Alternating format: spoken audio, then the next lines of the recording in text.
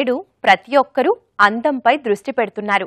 అయితే మనిషి అందంగా కనిపించాలంటే శిరోజాలే కీలక పాత్ర పోషిస్తాయి.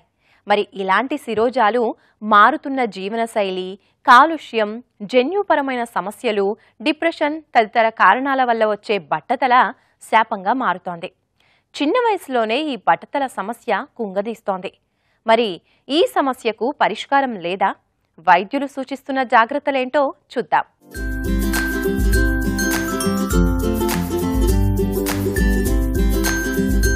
నేడు ప్రతి ఒక్కరూ అందంగా కనిపించడం కోసం ఎన్నో ప్రయత్నాలు చేస్తుంటారు.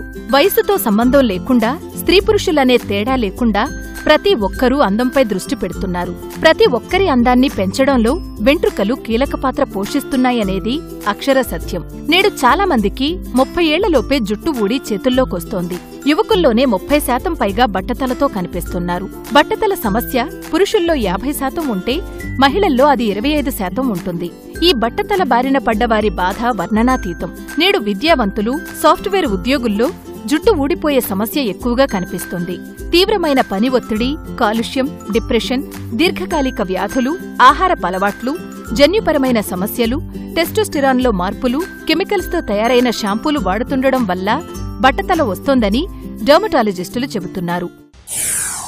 బాల్డ్నెస్ లేదా బట్టతల అనేది మనం ఈ మధ్యకాలంలో సామాన్యంగా కామన్గా చూస్తున్న కండిషన్ అండి.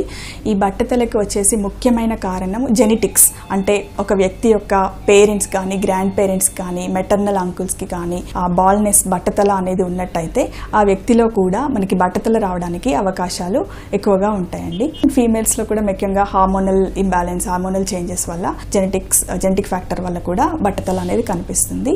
బేసిక్గా ఒక హెయిర్ అనేది హెయిర్ సైకిల్కి లోనవుతూ ఉంటుంది. అంటే దానికి 3 phases ఉంటాయి. Growing phase and transition phase, that is కెటాజన్, and sleeping stage like that is టిలోజన్ phase, and ఎక్సోజన్ that is shedding phase అని ఉంటాయి. మనకి ఏమవుతుందంటే బట్టతలలో మనకి మేల్స్లో ముఖ్యంగా టెస్టోస్టెరాన్ అనేది డైహైడ్రోటెస్టోస్టెరాన్ గా కన్వర్ట్ అయ్యి అది వెళ్ళి మనకి హెయిర్ సైకిల్ అనేది డిస్టర్బ్ చేసి స్ట్రాంగ్గా ఉన్న హెయిర్ని క్రమక్రమంగా థిన్గా కన్వర్ట్ చేస్తుంది అనమాట. దాన్ని మీనియేచరైజేషన్ అంటాం. అంటే పలచబడడం. మెయిన్గా హెయిర్ ఉంటుంది కానీ దాని థిక్నెస్ తగ్గిపోయి క్రమక్రమంగా పలచబడి over a period of time ఆ హెయిర్ ఫాలికల్ నుండి ఆ పలచటి హెయిర్ రాలిపోయిన తర్వాత అది ఎంప్టీ అయిపోతుంది. సో ఆఫ్టర్ సమ్ ఇయర్స్ ఆ హెయిర్ ఫాలికల్ ఏరియా కూడా మొత్తం ఫైబ్రోస్ అయ్యి మళ్ళీ హెయిర్ రాకుండా పోతుందన్నమాట. అందుకే మనము ఎప్పుడైనా బట్టతల మొదలవగానే ఇనీషియల్ స్టేజెస్లోనే ట్రీట్మెంట్ తీసుకుంటే మనకి హెయిర్ రీగ్రో అవ్వడానికి అవకాశాలు ఎక్కువగా ఉంటాయి. సరైన కారణాలను గుర్తించి చికిత్స తీసుకుంటే బట్టతల, జుట్టురాలే సమస్యల నుంచి బయటపడవచ్చు. దానికి సంబంధించి stem cell injection, ఏసెల్ plus PRP injection, mesotherapy with PRP and stem cell therapy అనే 3 రకాల చికిత్సా విధానాలు అందుబాటులో ఉన్నాయి. బట్టతల సమస్య తలెత్తినప్పుడు స్టెమ్ సెల్ ఇంజెక్షన్ తీసుకోవడం వల్ల గ్రోత్ ఫ్యాక్టర్స్ దెబ్బతిన్న జుట్టు కుదుళ్లకు రక్త ప్రసరణ చేయించి మళ్లీ జుట్టు ఎదుగుదల సిగ్నల్స్ ను అందించడంతో అవి పునరుత్తేజితమవుతాయి. ఏసెల్, PRPతో కలిపి వెంట్రుకలకు ఇంజెక్ట్ చేస్తారు. ఫలితంగా రాలిపోవడానికి సిద్ధంగా ఉన్న వెంట్రుకలు కూడా ఆరోగ్యవంతంగా తయారవుతాయి. Mesotherapy with PRP and stem cell therapy చికిత్సా విధానం రాలిపోతున్న జుట్టును అరికట్టడానికి, కొత్త జుట్టు రావడానికి పనికొస్తుంది. హెయిర్ ట్రాన్స్ప్లాంటేషన్ చేయించుకుని అసంతృప్తిగా ఉన్నవారికి స్టెమ్ సెల్ థెరపీతో బట్టతల సమస్య నుంచి శాశ్వత పరిష్కారం దొరుకుతుంది. మనకి బేసిక్గా క్లినికల్గానే దాన్ని మనము డయాగ్నోస్ చేయవచ్చు. ఇంకా ట్రైకోస్కోపీ అనే ఇన్స్ట్రుమెంట్స్ మనకి ఎంత పర్సెంటేజ్ ఆఫ్ హెయిర్ థిన్గా అయిపోయింది అనేది కూడా మనం చూసుకోవచ్చు. ఏమైనా ఫైబ్రోసిస్ ఉందా, లేకపోతే ఎంటీ ఫాలికల్స్ ఎంతవరకు ఉన్నాయి, అవన్నీ కూడా మనము చూసుకోవచ్చు. మోస్ట్లీ క్లినికల్గా మనము డయాగ్నోస్ చేస్తామన్నమాట బట్టతలని. ట్రీట్మెంట్ అనేది మనకి ఏ స్టేజ్లో మనకి బట్టతలతో పేషెంట్ ప్రజెంట్ అయ్యాడనే దాన్ని బట్టి మన ట్రీట్మెంట్ డిసైడ్ అవుతుందండి. మేల్స్లో అయితే గ్రేడ్ 2 to ఆల్మోస్ట్ గ్రేడ్ 4 వరకు మనము మెడికల్ మేనేజ్మెంట్ ద్వారా మనము హెయిర్ ని రిస్టోర్ చేయొచ్చండి. ఫీమేల్స్ లో అయితే అప్ టు గ్రేడ్ 2 వరకు కూడా మనం మెడికల్ మేనేజ్మెంట్ ని సజెస్ట్ చేయవచ్చు.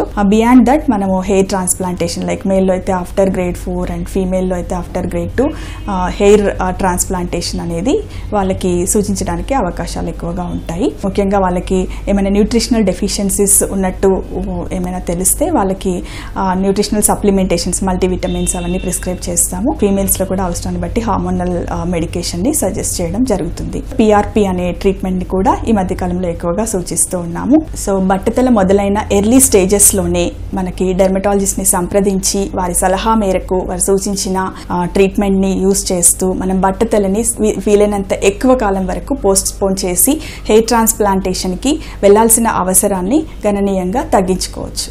జుట్టు రాలకుండా ఉండాలంటే కొన్ని జాగ్రత్తలు తీసుకోవాలి. ప్రతిరోజు ఉసిరి నూనెను జుట్టెకు రాసి 15 నిమిషాలయ్యాక స్నానం చేయాలి.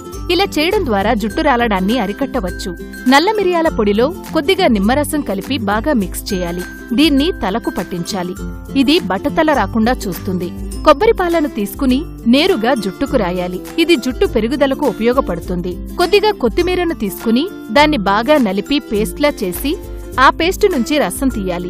ఆ రసాన్ని నిత్యం తలకు పట్టిస్తుంటే కొద్ది రోజులకు వెంట్రుకల పెరుగుదల మొదలవుతుంది. కాఫీ గింజలను తెచ్చి వాటిని పొడి చేయాలి. ఆ పొడిలో కొంత నీరు కలిపి పేస్ట్లా చేసి తలకు పట్టించాలి. అనంతరం కొంతసేపు ఆరాక తలస్నానం చేయాలి. దీంతో జుట్టు బాగా పెరుగుతుంది.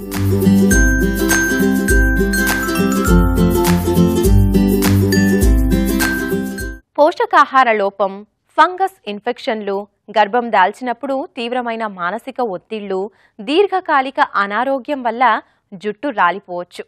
అలాంటప్పుడు సరైన కారణాలను గుర్తించి చికిత్స తీసుకుంటే బట్టతల, జుట్టు రాలే సమస్యల నుంచి బయటపడొచ్చు.